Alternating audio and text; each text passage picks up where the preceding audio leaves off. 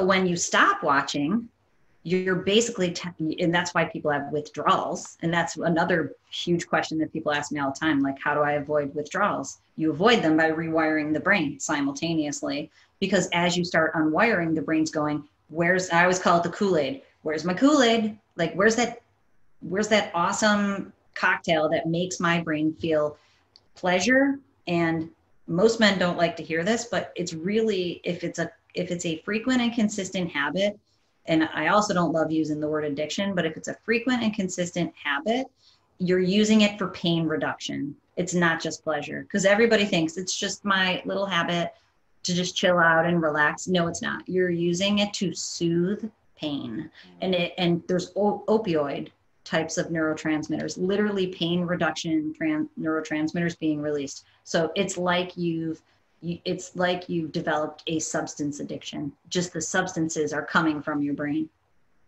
Yeah, and that goes back to the root cause of it, the majority of the time being some trauma associated, related cause. It's like, yeah, we're running from the pain and seeking of the pleasure kind of simultaneously. So what are it's built on a shame cycle. So normally, and this is, if you've ever seen a diagram of the cycle of a pornography addiction, shame is a root cause. And what shame is I'm a bad person.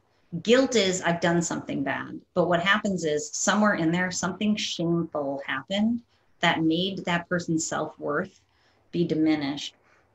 And that diminished self-worth seeks out the soothing. And that also goes back to talking about like stunting brain development.